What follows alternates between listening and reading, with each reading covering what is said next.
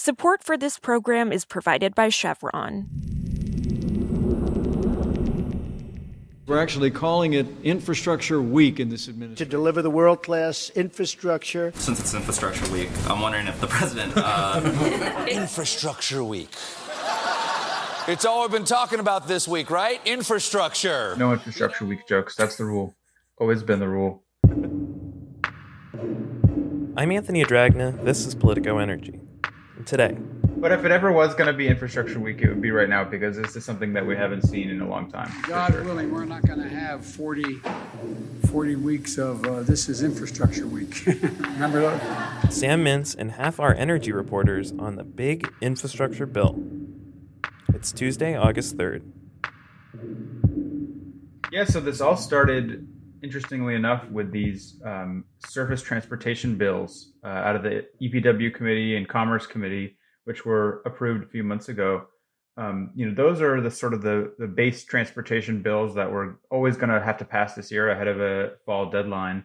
And then, as these infrastructure talks sort of started ramping up between President Biden and various groups of bipartisan senators, those bills sort of have been built out into this much broader bill that includes, highways, rail, transit, a climate section, tons of energy provisions, which you know more about than I do. And it's really a pretty broad piece of legislation. It has a ton of policy in it, including fascinating new policy and policy that's going to be the subject of lots of debate still. Quick review of this. How closely did the actual final text hew to the bills put forward by the head of the Environment Committee, Tom Carper, in both transportation and the water sector? Yeah, well, like I said, the sort of base bills are still in there. And that was actually a point of contention at one point in these talks, because there were various changes that this bipartisan group had made or was trying to make. But, Tom Carper and the EPW committee members fought to keep the vast majority of their bills as the core text of this bigger bill. And, I think there have been some moderate changes for sure, but they form the core of it for sure. Members of this bipartisan group, led by Rob Portman of Ohio and Kyrsten Sinema of Arizona, a Democrat, call this a historic bill. As somebody who covers transportation policy, do you think that is a fair description of it? Yeah, I think it is. I mean, it absolutely increases transportation spending in almost every category from the last surface transportation bill, which was in 2015. Like I said, it creates a bunch of interesting new policy, maybe some of which we can get into in more detail.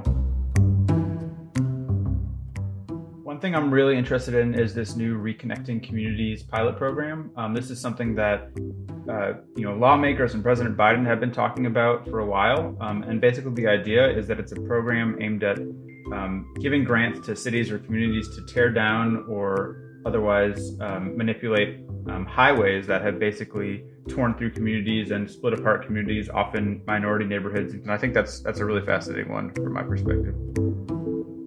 Hi, I'm Kelsey Tamburino. So the bipartisan bill would provide some boost for the carbon-free sources that advocates say will be crucial to really transitioning to clean energy. That includes $21.5 billion to create a new Office of Clean Energy Demonstrations at the DOE. Notably, the bill would also fully fund $6 billion over 5 years to keep the nation's struggling nuclear power plants online. The White House is also really touting this measure as a significant investment in clean energy transmission, but the bipartisan bill text includes just $2.5 billion to expand electric power transmission lines through a revolving fund. That's something advocates say falls far short of what is really needed to achieve Biden's clean energy goals. This is Ben Lefebvre, oil and gas reporter for Politico. The part of the infrastructure bill that interested me most was the fact that the Senate has thrown quite a bit of money towards carbon capture and storage technology. More than $12.5 billion they've thrown at commercialization of CCUS. Just that dollar figure alone kind of surprised me. CCUS is still kind of a controversial technology. There's been several big commercial scale projects, but they haven't really panned out. It just doesn't seem to be a big technology that, maybe throwing this kind of money will yield a big result. Sam, what are we expecting in terms of the process this week? Are we expecting a lot of amendment votes, or should this be kind of viewed as more or less the finished product? Yeah, I mean, I think we're still waiting to hear exactly how that's going to play out, but we are expecting amendments. We are expecting the Senate will be voting on amendments this week. I don't know exactly how many will be allowed by Senate leadership, but the bill is definitely in flux. And I'm really interested to see which policy issues come up as it's on the floor. And I think that's a really interesting dynamic as well. Well, the bill contains really big investments in transit and rail. It's, the Biden administration has called it $39 billion of new investment in transit. We're still trying to sort of pick apart exactly how that funding breaks down, but I think by all accounts, it's a big amount of money in transit. It's not as much as the House would do and Peter DeFazio would do, and as much as transit advocates might be calling for, but there is definitely a hefty amount of money in there for the transit industry. Same with rail. I mean, I've seen some commentary and analysis saying that this bill could basically help transform Amtrak's network.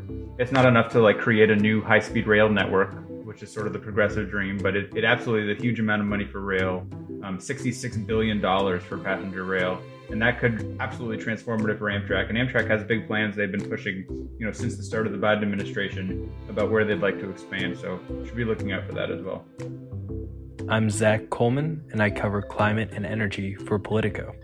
So the infrastructure bill would put billions of dollars into climate resilience. We're talking about $2.6 billion to NOAA for a lot of forecasting and modeling, talking about coastal resilience and Great Lakes restoration and resilience.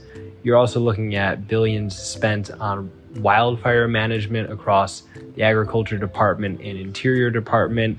There's also a bunch of money sent to the Army Corps of Engineers, about $11 billion, for inland waterways projects and things of that nature that would improve resilience. Though a lot of environmental groups say that more needs to be done, and especially on the mitigation side of things going forward. For more news on energy and the environment, subscribe to our newsletter at politico.com/morningenergy. If you want to support our show, the best way to do it is by leaving us a rating and review on Apple Podcasts, Spotify, or wherever you listen.